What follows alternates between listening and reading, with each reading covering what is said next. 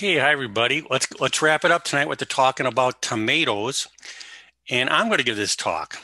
So my name is Tom Kalb, and I am a horticulturist for North Dakota State University. My background is I was raised on a farm in Minnesota where had a commercial apple orchard, and we raised about 15 acres of vegetables, including tomatoes.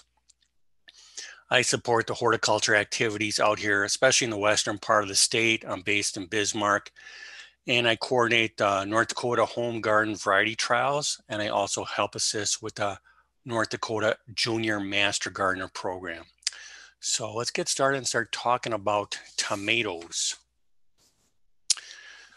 Beautiful tomatoes. Wow, they're so lush. In the old days, they were so beautiful and luscious that the Puritans banned them because they looked too sexy. Did you know that? And then there's that old belief that they were poisonous because they're a member of the nightshade family. But Thomas Jefferson and other gardeners dispelled that myth. Tomatoes are wonderful in all kinds of foods like pizza and pasta. And I just like eating cherry and grape tomatoes by themselves. So let's talk about how to grow them, starting with the best varieties. I think the best varieties are early because we have such a short growing season. We want our tomatoes to be productive. We want them to resist diseases naturally, so we don't have to be using the toxic fungicides. Of course, we want them flavorful, and we want them to grow well here locally in North Dakota. There's all kinds of tomatoes out there. There's black and green and gold and red and yellow, and there's round ones and pear-shaped ones.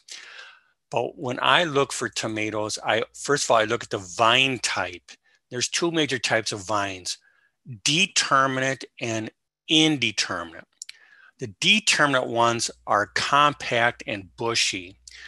They stop growing once the flowers start to appear and set fruit. You don't prune them, and you don't have to trellis them if you don't want to, but they do well when they're staked or caged.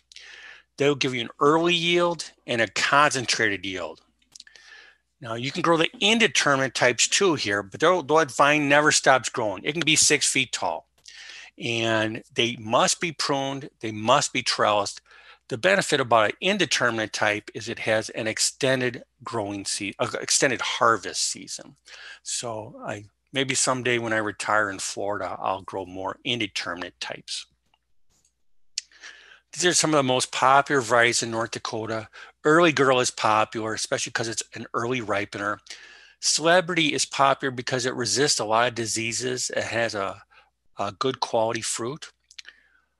The number one tomato variety for growers in the Midwest is Mountain Fresh Plus. It has a beautiful crack-free fruit, and it's productive. If you're like a beefsteak type, a meaty beefsteak, Big Beef is very popular, and Roma is a very popular paste tomato. Okay, everybody's got their own special preferences. My preference, if I could just grow one, I would grow orange cherry tomatoes. I especially like Sun Sugar. This is Sun Gold. And actually in the beginning, I wouldn't grow these type of tomatoes because I always kind of felt like they didn't look like they're ripe. But after enough gardeners convinced me to try it, I did, and they were right. It has a very intense flavor and fruity. And it cracks less than most cherry tomatoes. So I would encourage you to try an orange cherry tomato. I think you'll really be delighted about it. And if we have time at the end, I would love to hear about other tomatoes that you guys like. That's so nice thing about these forums is just by seeing all these questions and comments, I'm learning a lot, and I'm sure everybody can learn about from the experiences of others. So I can't wait to find out what tomato varieties you like. As far as the varieties that I'm really excited about this year, about these new varieties, first is Big Beef Plus. So again, Big Beef is a great beefsteak, and now Big Beef Plus, it resists more diseases, it's sweeter, and it has more redder interior flesh. So this really looks exciting to me. And another one that I'm really excited to try is Mountain Merit. It won the All-America Award because it's reported to be the best slicer or sandwich tomato there is. It's from the Mountain series. Those are come from the mountains of North Carolina, and they take cool temperatures, and the mountain series resists a lot of diseases. Really looking forward to growing this one. Yellow pear, a lot of us have grown yellow pear. That's a once you grow it once, you'll never forget it. It's a giant bush that's loaded with these mild tasting fruits. This year I'm going to try some of the old-fashioned North Dakota varieties, and one is called Fargo yellow pear, and it's a cross that we made in at Fargo, and the vines are less vigorous and the fruits are a little bit bigger. So, and there's other varieties developed in North Dakota, made for North Dakota, like Cheyenne and Allstate and Cannonball. And we're going to be testing a lot of those this year in our trials. I'm not a fan of heirlooms in general because I think heirlooms are heirlooms. We moved on. Heirlooms are, generally speaking, not that productive. They're not reliable. They're susceptible to a lot of diseases. They're thin-skinned and they crack easily. So, but still, heirlooms have good taste, good flavor. And I think a strong trend now in tomato breeding is trying to breed tomatoes that look like heirlooms and taste good, but have more disease resistance and are more productive. And I think the Chef's Choice exemplifies this very well. It's won a lot of awards, and there's all kinds of them. There's orange Chef's Choice. This is the bicolor type that was just developed. There's red, green, and black one, and pink one too. But you might want to try these for a very flavorful variety. Okay, let's talk briefly about fertilizing. Nothing really that special about tomatoes. General speaking, for gardens, we put about a pound of 10-10-10 for every 100 square foot to get it started.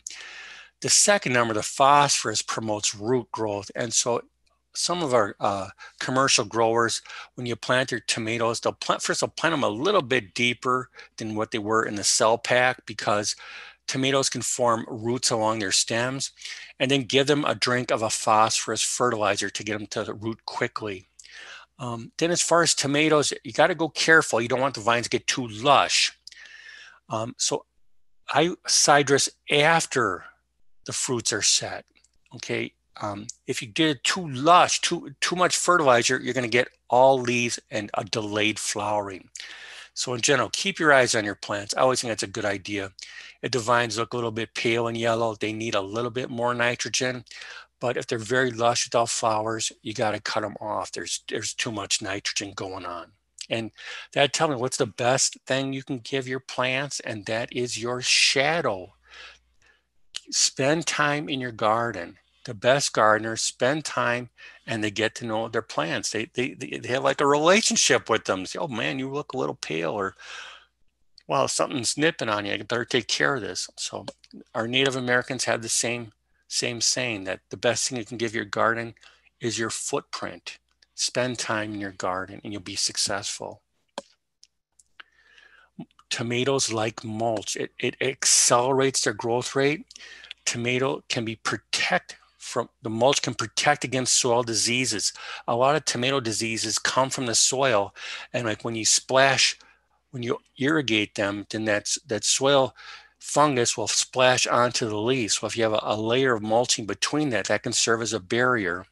We all know that mulching conserves moisture, and some mulches, the reflective types, can repel insects, actually, because like the reflective types, an aphid's flying down onto the tomato and it sees the sky is reflected on the mulch, and so it sees the sky above, it sees the sky below, and it doesn't know which way to go, and so it just crashes right into the mulch and dies. So aphids can be controlled using reflective mulchings, or it's partially controlled. I don't have a picture of tomatoes growing in clear plastic, but I do have it with cucumbers, and this is in Fargo I saw. And you see the difference. Clear plastic really generates a lot of heat.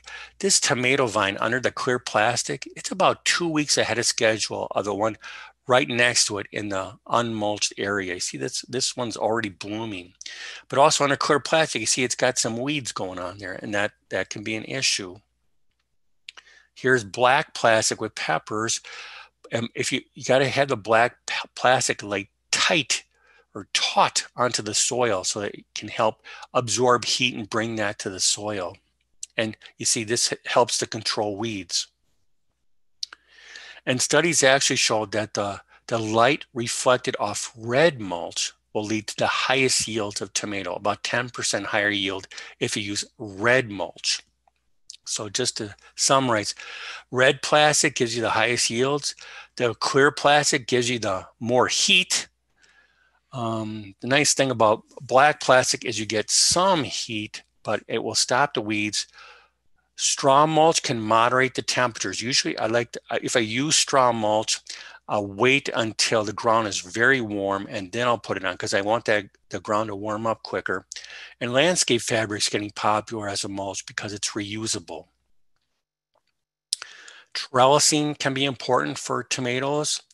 There's pros and cons. The good point is when you get the plants off the ground, you get better air circulation in the tomato patch. You'll have fewer diseases because there's a lot of diseases from the soil, and you'll get better fruit quality if you trellis your plants. But on the negative, it costs money to trellis your plants, and the ground's exposed, so it's going to require more irrigation, and you're going to have more blossom end rot. Here's a staking plant, just using a bamboo stake. Or here's a method that I used, a string weave system, in which you pound a stake between every two plants usually, and then you just wind some string around to act as support. Here's a quick picture of that. And this person actually did the stakes between every plant, but most people do it every other plant. And you just wind the twine around, and it supports the plant up, keeps it up. And you just, about every 8 to 10 inches, you put a new layer of twine on as the plant grows up. So you might want to try a string weave system. There's been studies comparing different types of trellising. And as far as what's the best way for each, if we found that for earliness, if you stake, that's the best way as far as getting the tomatoes to ripen earlier because the ground warms up. As far as fruit size, also staking does a very good job. But again, you see the thing about sprawling and no trellising really is negative, doesn't really get the job done. For marketable yield, caging and string weave is a good way to go. Fruit quality, you'll get good quality fruit, any type of trellis system, just not with that sprawling. And the only thing that's good about not trellising is you save money.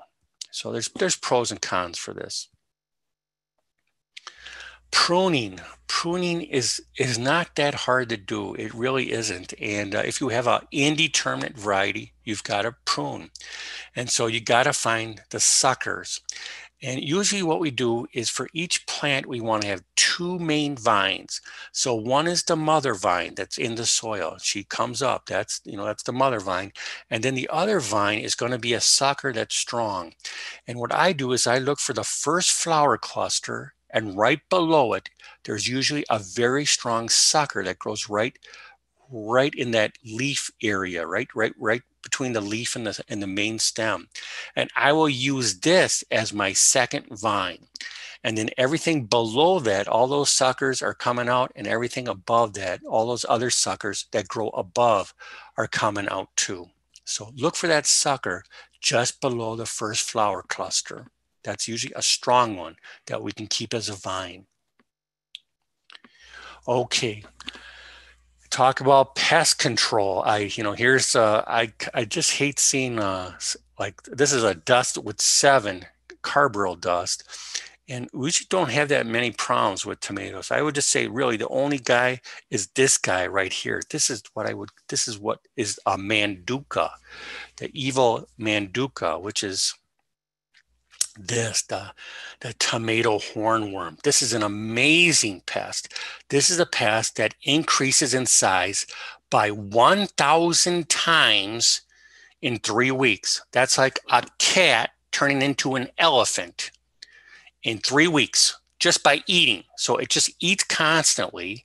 It eats 4 times its weight every day, just keeps shedding off its skin. And so when I see a tomato hornworm, what I notice is when I go out to the garden in the morning, I'll notice, oh my goodness, what happened to that tomato vine? I lost a third of it overnight. And then you just look carefully and you can see that hornworm was right there, just had a great meal of tomato vine. And so then I'm going to get my revenge. That's the sweet part. So there's different ways to get revenge on insect pests. Maybe you like a slow, torturous death. And so BT, Bacillus thuringiensis, that's good. You can spray the plant, spray the pest. And when the pest eats that plant, it'll get a stomach ache, and it'll get a stomach ache for 2 days and die. So that's a nice slow death. If you like to have a quick death, that spinosad will kill quickly and paralyze the pest.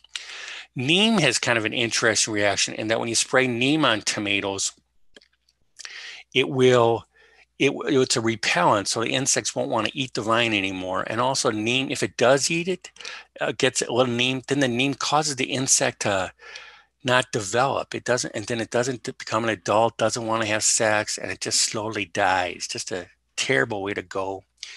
Pyrethrin is a quick killer, and insecticidal soap, you have to spray the bug itself. For me, what I do, I believe in the dirty, hairy Clint Eastwood approach to killing hornworms, and that is, okay, you just ate a third of my plant. You're going to make my day. I'm going to kill you right now. And so I can spray it at that time, or dust with carbaryl, or use a 7-pyrethroid. And then you spray the pest, and you can just it falls right down before your eyes. And then it has nerve spasms for about 10 seconds. And then it just dies right before your eyes. So it's like an easy sense revenge. Or often what I do, if I have a lot of work to do, all I do is I step on it. I pick off the hornworm, throw it on the ground, and I step on it with my big foot. That's the end of that. Nice texture to the bug. Just kill it right away. That's what I do when it's on my tomatoes or flowering tobacco plants. Those hornworms are there. I'm just going to step on them. Nice thing about tomatoes is bunnies they'll eat tomatoes, but not the vines. They don't really like it. So we don't really have to worry too much about bunnies in the tomato patch compared to others. But we all know that in the garden patch, the bunnies are not soft and cuddly and huggable, but bunnies are actually evil. They are our enemy. And really the best way to deal with bunnies in the garden is, there you go. That's the lead solution. But another way, if you don't want to do it that way, is always put up a barrier between you and wildlife. That's the best way, a physical barrier, like a fence.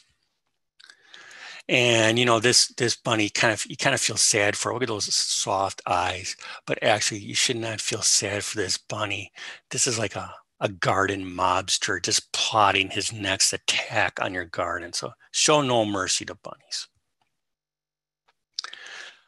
Okay, there are not too many insect pests, but there are a lot of disease pests, and this is early blight, and it's a very common one. And I would say one of the best ways to prevent early blight is don't do this. Don't do overhead watering, because I always thought this was good for plants. I thought, I feel good when I take a shower, so I think they like it when I give them a shower, and the leaves are all glossy.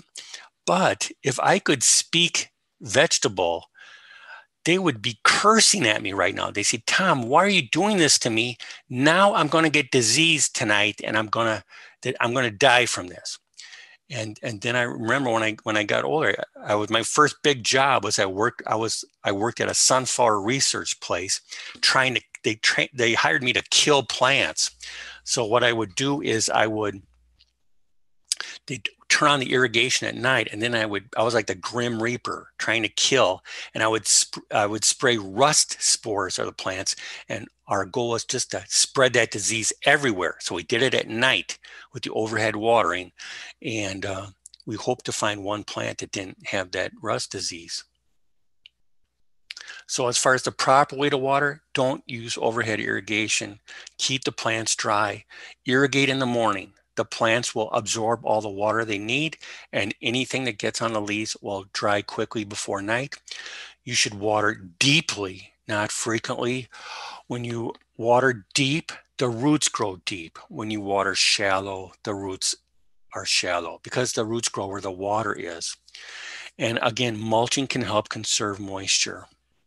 Again, avoid soil splash. Again, to wrap it up with fungal diseases, there are resistant varieties. Try to reduce the humidity by maximizing the spacing, the sunlight, and the air movement. Don't splash the soil because that's where diseases come from.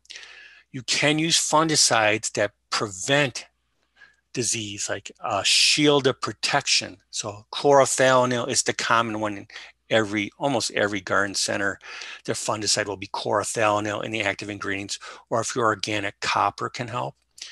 And then remove or bury any diseased debris. And like Andy was saying with potatoes, rotate your crops if you can in the garden. Got to talk about blossom end rot for a minute. That's such a problem, but this is not a fungus. This is a calcium deficiency that causes the fruit to collapse, just like our bones collapse if we don't have calcium, and so do the cell walls of a tomato fruit.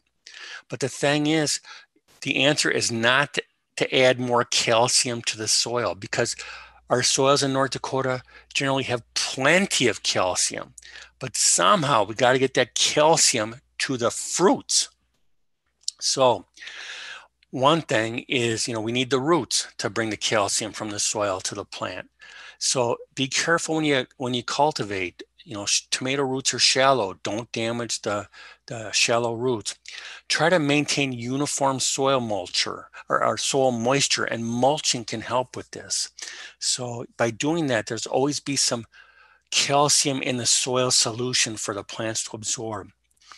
And then avoid too much nitrogen, because you may not know this, but like when plants take up calcium, the leaves and the fruits do not share it. They fight each other for it. And so if you have a lot of nitrogen, you have lush plants, lots of leaves, and those leaves are going to take that calcium from the fruits. So that's why be cautious about over fertilization. And that's why, again, I fertilize after my fruits are set, unless the plants look pale. Calcium sprays, some university studies seem like they work, but sometimes they don't work. So they're not reliable, but if you want to try, you spray the fruits when they're dime size. Spray the fruits directly with about 4 tablespoons of calcium nitrate per gallon of water. Okay.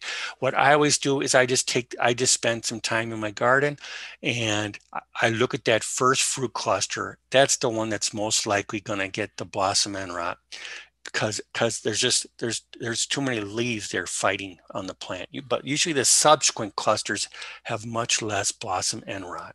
So if you see a green tomato with blossom end rot, pick it off.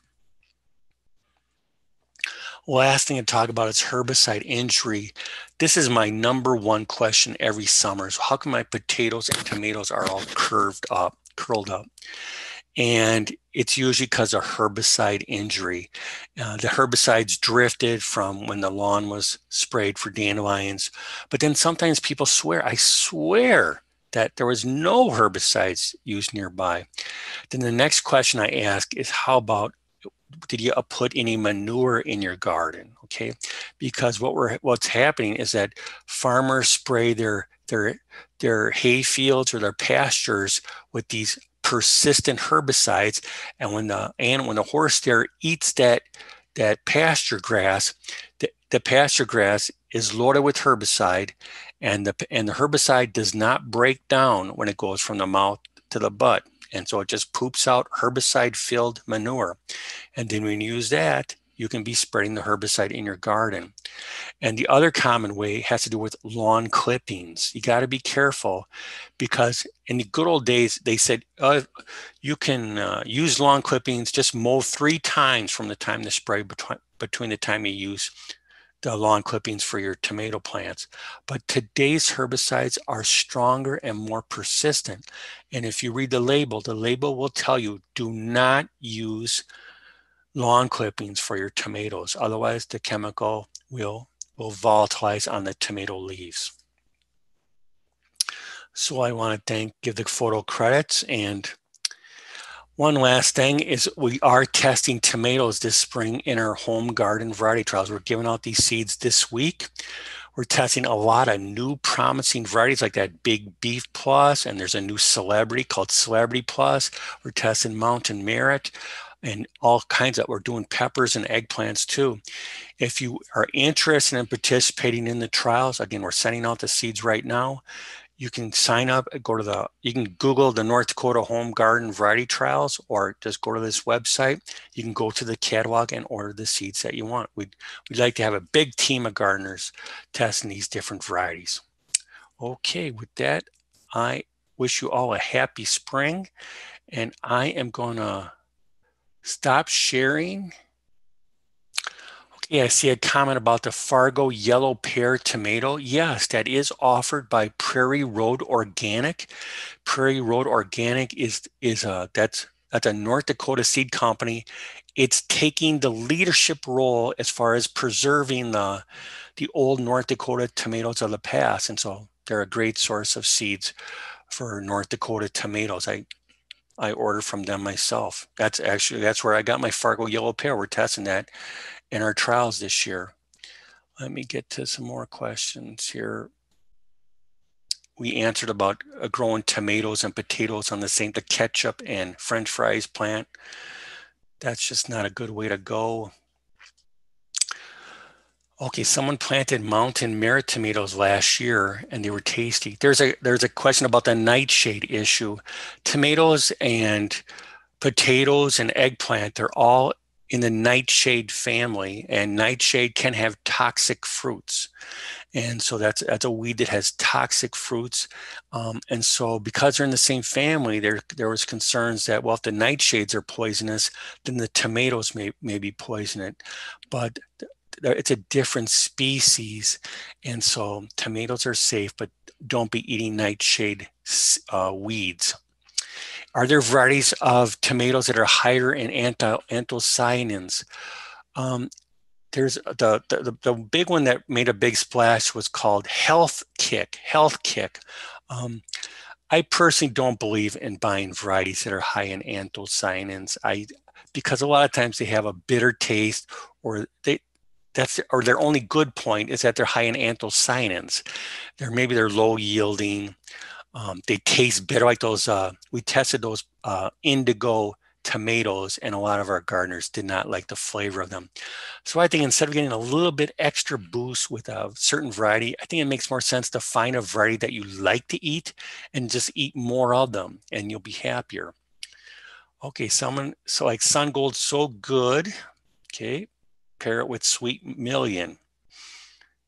Where do you purchase Mountain Merit tomato plants? You gotta, well, you go to your local garden center, and especially the local one might be a good way to go. A local garden center, like maybe not the national brands.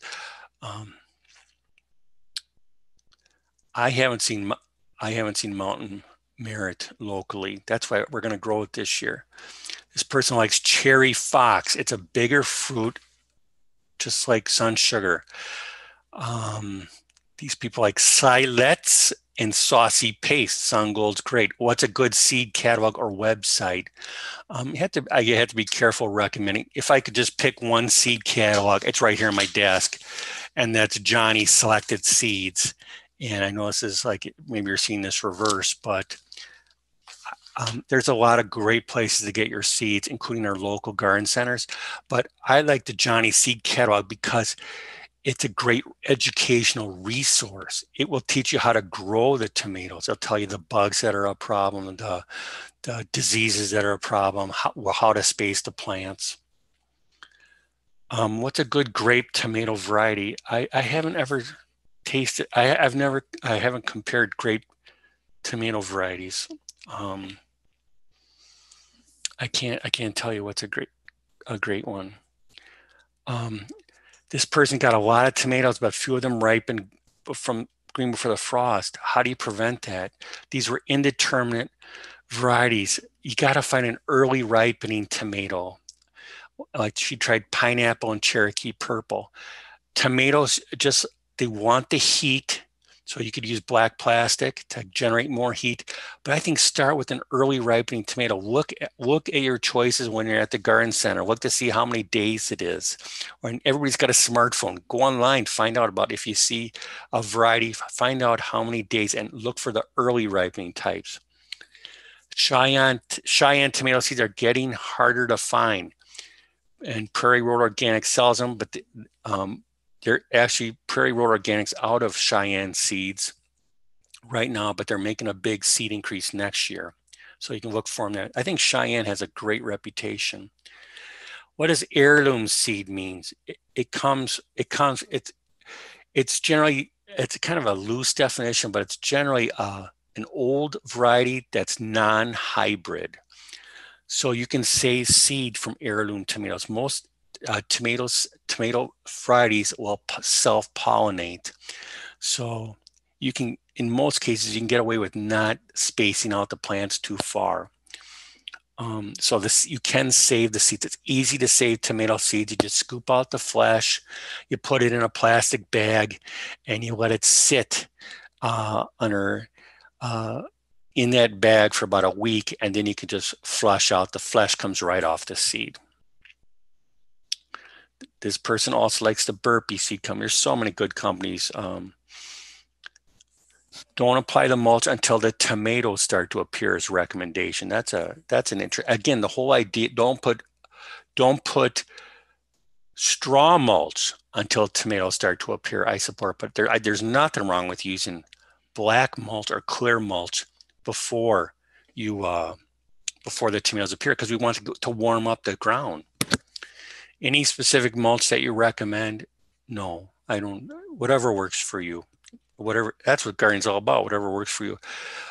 I've used black plastic mulch the most for tomatoes, or a landscape fabric. I know it's popular now because it's readily available and it warms up the soil.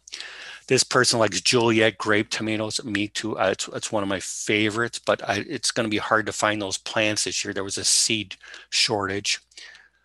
Does mulching help stop blossom end rot? Yes, because mulching keeps the soil moisture in. What's an example of a reflective mulch? These are a silver type of a mulch that literally reflect the sunlight. And so it's a silver-based mulch. It's like almost like aluminum foilish. Those are mostly used in hot countries, like in Asia. They're not, because the reflective mulch, it doesn't really generate the heat, and we need to generate the heat. That's why we use black plastic or the clear mulch. This person likes chocolate cherry. Buffalo Sun is a nice tomato. That has a nice, Buffalo Sun has a beautiful marbled flesh, pinkish orange flesh. This person puts old tires around every tomato plant. Is there anything negative to that? I'm a little bit concerned about that, because I'd be concerned about something leaching out of those tires.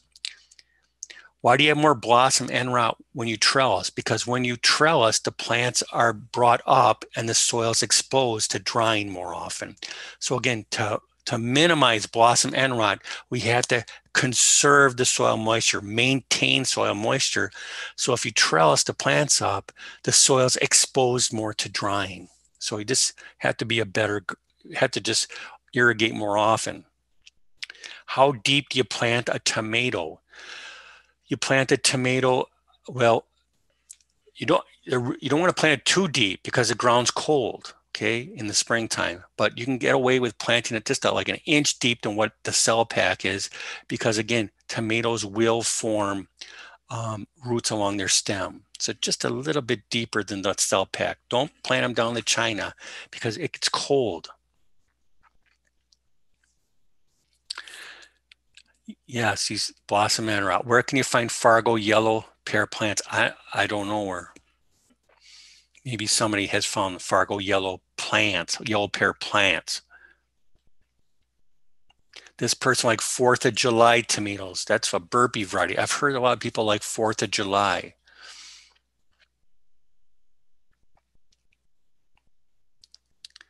This person hates bunny rabbits too. Oh, this person takes tomato hornworms and beats them with her hoe. Wow. I got big feet, so I just step on them. How big are the hornworms at their smallest? They're an egg at their smallest. They're an egg. It's laid as an egg. There's a black beetle with yellow or tan spots. Sap beetles. Oh, like a black beetle. Yeah, those are sap beetles, or also called picnic beetles. Black beetles with tan spots.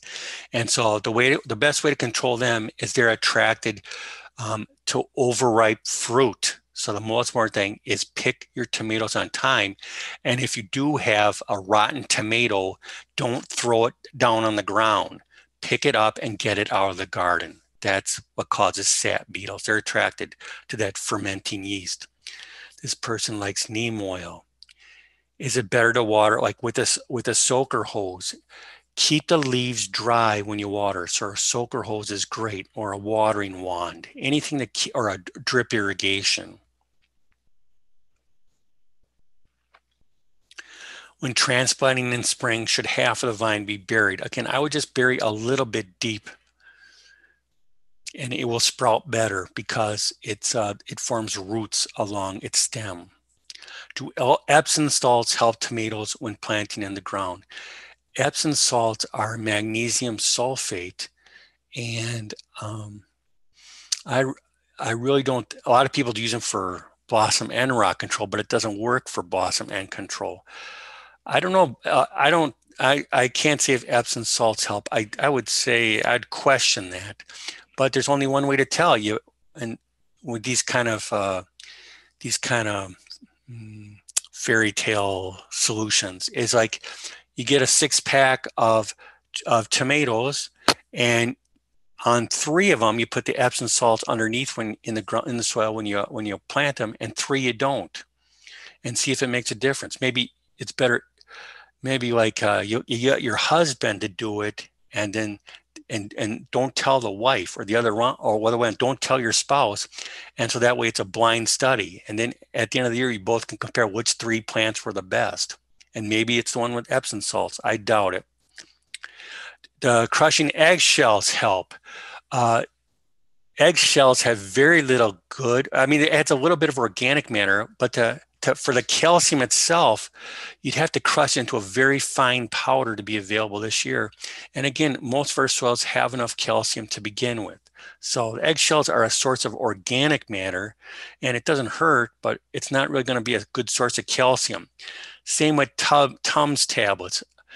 I just question the usefulness of Tums tablets. Again, work with your spouse and do a scientific experiment. What about the liquid fertilizer AgroThrive?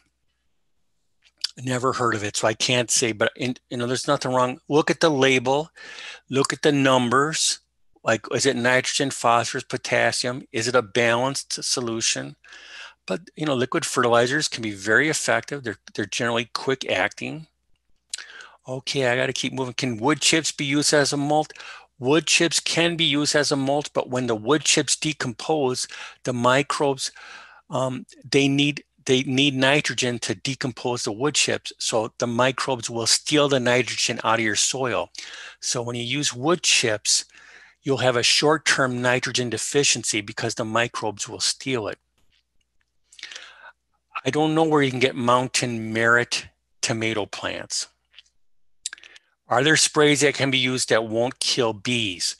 Yeah, I think when we're talking about insecticides, I just say just don't use insecticides unless you see the pest itself. There's so few insect pests on tomatoes, but in general, target for bees, the natural insecticides are shorter lived in the environment and preferably spray in the evening hours when the bees are not actively working. How do you control slugs in tomato? Like iron phosphate is the way to go. Sluggo is a commercial name. So that's an organic control. Iron phosphate. Escargot is another trade name of that. Read the label carefully. Another comment about when planting planting, pick off the leaves up to the top. I think it's a good idea after the plants are well established, the leaves, any leaves that are touching the soil, you can trim those off because that will prevent the spread of diseases. Okay, I promise we're going to get out of here. Lots of good comments. What nightshade weeds are we talking about? Black nightshade that has these black like huckleberries. And there's orange nightshade. This person says Lowe's Garden Center in Minot has mountain merit. We talked about the difference between determinate and indeterminate. What herbicide do you recommend for weeds, including nightshade? In a garden, I recommend a garden hoe. That's the best way. Use a hoe. It gives you good exercise. And cultivate shallowly. A black cherry tomato that was at Peace Gardens. It was probably indigo gem. It's an indigo variety. How about stink bugs on tomato fruits? Stink bugs, again, that spinosad is really a remarkable insecticide. I would look at that first. Just we want to. Okay, can you top off indeterminate vines late in the season? If you want to, you can top off indeterminate vines. Okay, that's it for tonight. I want to get you out on time. Just so you know, if we didn't get to all your questions, just fire me off an email. I'll be happy to answer them for you via email. Also, I want to thank Scott for his work tonight. So helpful. And Scott is recording this, and we will post these videos on the Spring Fever website. So we'll get those posted in a few days. So if you missed anything or you want to tell your friend about a good presentation you saw tonight, then you can watch them on the Spring Fever website. So this is our first of 4 Monday nights. So next Monday night, we're going to be going again 6:30 to 8:30 Central. We're going to talk about landscapes. We're going to talk about some new trees and shrubs that you can find at your garden center. We're going to talk about some common mistakes that people make when they care for trees. And also we'll have a presentation of how to design a beautiful perennial flower garden. So I'm really looking forward to next week. I hope you see you next week on the Spring Fever Garden Forums. Everybody have a good night.